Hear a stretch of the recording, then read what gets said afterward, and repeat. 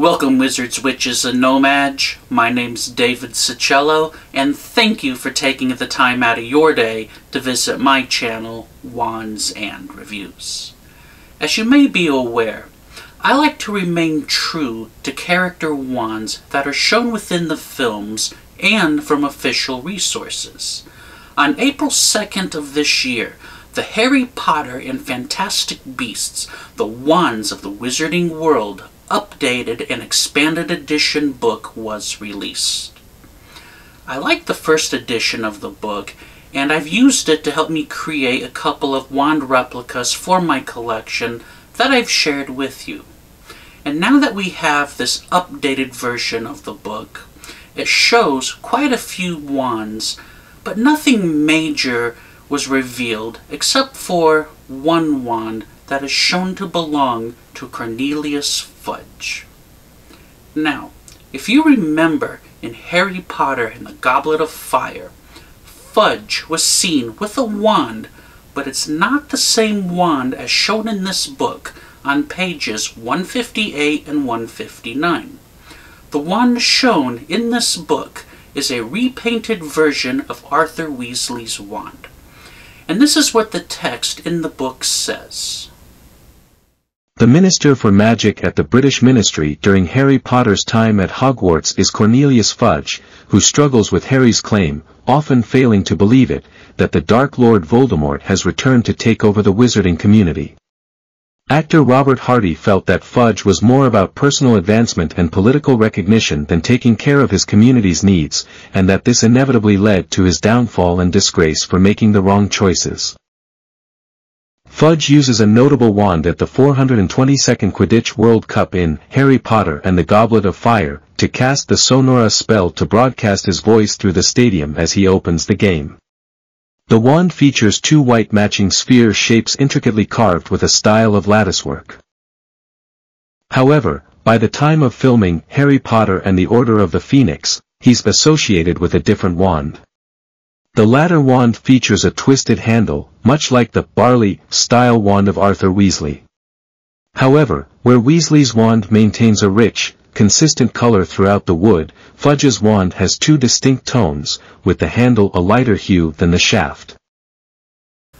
This book and the previous edition are considered as official resources, meaning that I now have to create Cornelius Fudge's official wand for my collection so that I can share it with you.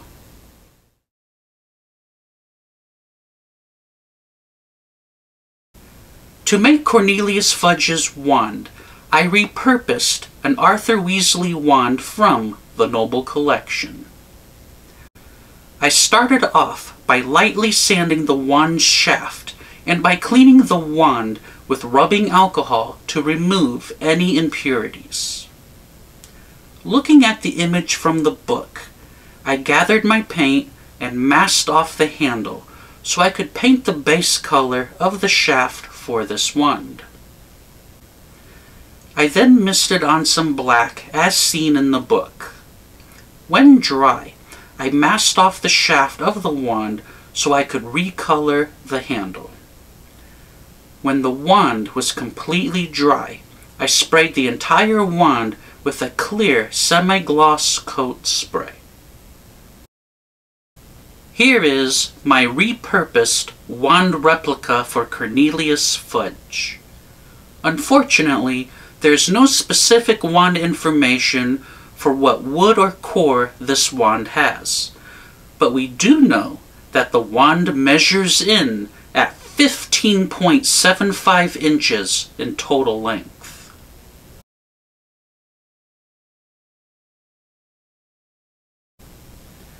The wand has a smooth, slender, black and brown shaft.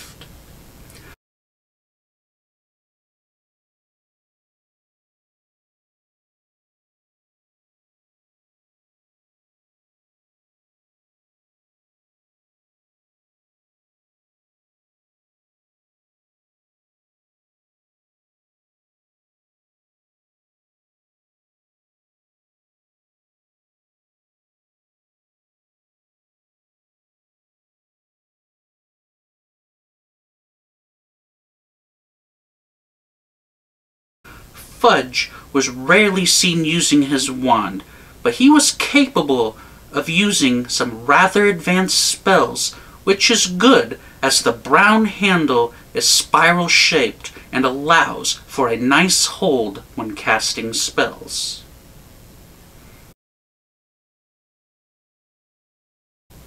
This is my repurposed wand for Cornelius Fudge, as seen in the Harry Potter and Fantastic Beasts, the Wands of the Wizarding World, updated and expanded edition book.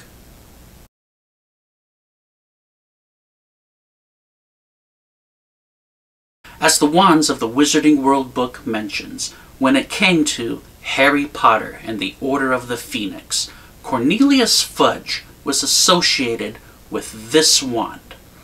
Now, like many of the wands within the Harry Potter and Fantastic Beasts films, besides the main cast of character wands, many of the wands were reused by several characters and in a variety of different colors.